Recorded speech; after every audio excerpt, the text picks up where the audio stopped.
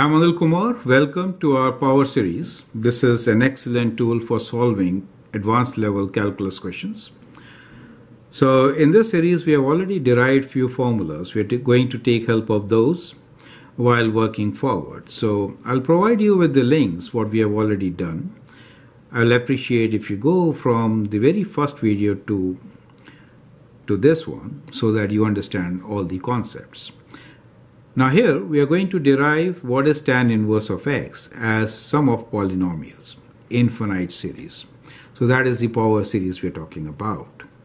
So since we need to work on the function tan inverse x, so you will recall that if I have a function which is tan inverse x, then the derivative of this function is what? The derivative of this function is 1 over 1 plus x square. Correct? So that is the derivative. Now since that is the derivative, I could always write tan inverse x as integral of this, right? So that means tan inverse x is equal to integral of 1 over 1 plus x squared dx. Correct? Now, in our very first video, we derived the formula, I should say, the series for 1 over 1 plus x squared, right? So, I would like you to go and check that one, and then we can continue. So, if I use that series here, then integration of that kind of a series will be much simpler. So, in short, let me repeat. We started with a very simple equation, which was a geometric equation, geometric series. And it boiled down that geometric series was 1 over 1 minus x. And the series was 1 plus x squared plus x cubed plus x to the power of 4, so on, right? Where x value is between plus and minus 1. Now, this is a geometric series where a is 1. You're multiplying by x, so r is x. And infinite series, so sum of that series is 1 over 1 minus x. Now in this, if I substitute x as minus x squared, then what happens? In that case, you get a series which you are looking for, 1 over 1 plus x squared, right? So once you make that substitution, you get this series as 1 over 1 plus, so minus x squared makes it positive. Does make sense to you, right? So you're just replacing all these x's with minus x squared.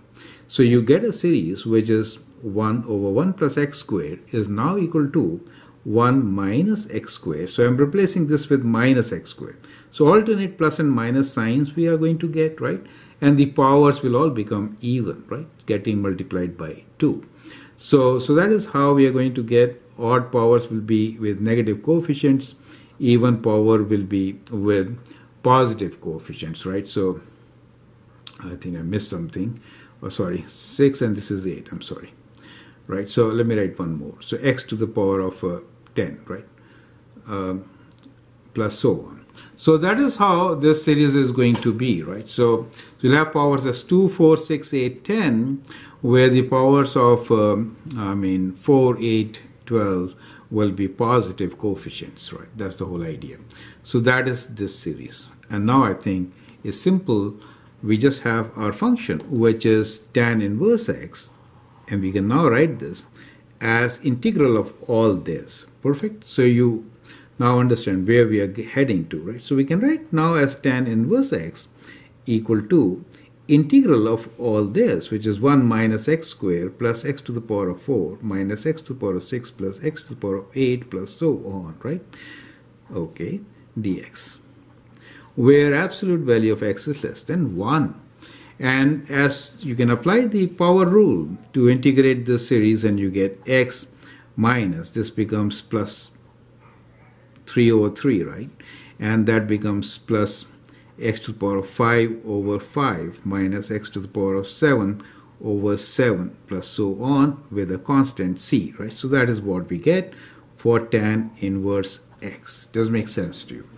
Now to find the value of c, we can substitute x equals to 0, right? So if x equals to 0, in that case all these terms will be 0. So what we get here is c equals to 0, right?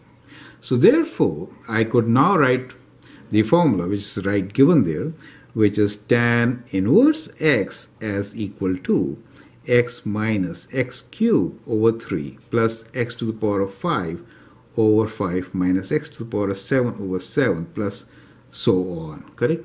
Now in summation form, as you can see here, is positive. You get the idea, right? So the sign will be from n equals to 1 to infinity, correct? X to the power of n, as you can see here, and the first one is positive, so we have minus 1 to the power of n. Now, as you see, the powers are 2n plus 1, correct? And the very first one is positive for us. So what we could actually do is we could start with 0, right? That's the whole thing. So if I start with 0, then anything to the power of 0 will be positive 1, right? That solves the problem. And then when I take this as 2, I will get that negative power. Do you get the idea? So I could write this as minus 1 to the power of n.